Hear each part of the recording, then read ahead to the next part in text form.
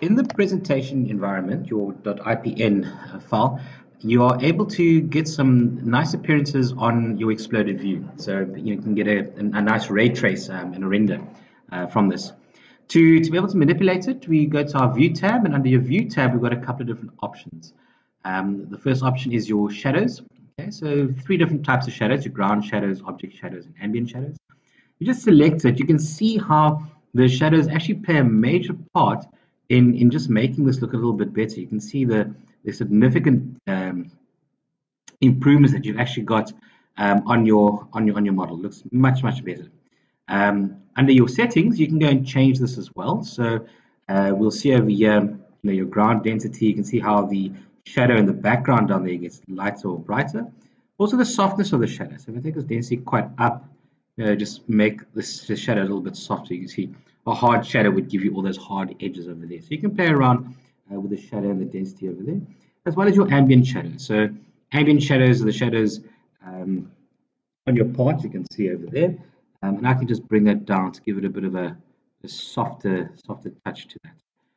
Okay, with the lighting, you can also change the lighting. So you've got 4 different lights on this, and you can also change where the lighting is coming from. So you can see how I'm actually changing the direction of the light, and it actually changes the appearance of the model as well. So it's quite a harsh light on the top over there. So maybe sort of put it over there, as well as changing the color of the light. So I can put a yellow light on. You can see how it affects the metal over there, and then just the brightness as well. So I can take the brightness down to of the lights over there. Okay, so just putting it back to that, the next setting that we've got is our reflections. So you stick reflections on. You can see down at the bottom over here, my reflections also reflecting the tweak lines. I've also got some settings for my reflection. Sort of look at the plain color. You can make it yellow, so the plain color is yellow over there. Make it opaque. Sort of play around with that setting over there. You can also display the grid or not, and then you've got your reflection. So you can see it's quite a hard reflection or no reflection whatsoever. Okay, so we can just put it down over there.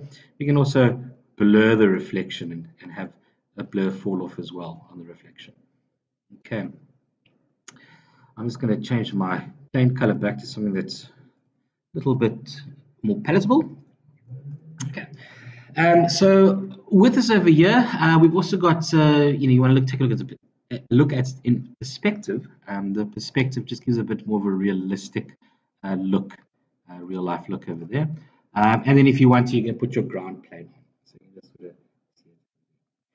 So now the next thing we have to do is just make sure that we're on realistic, the visual style. And with that, we can do a little bit of a ray trace.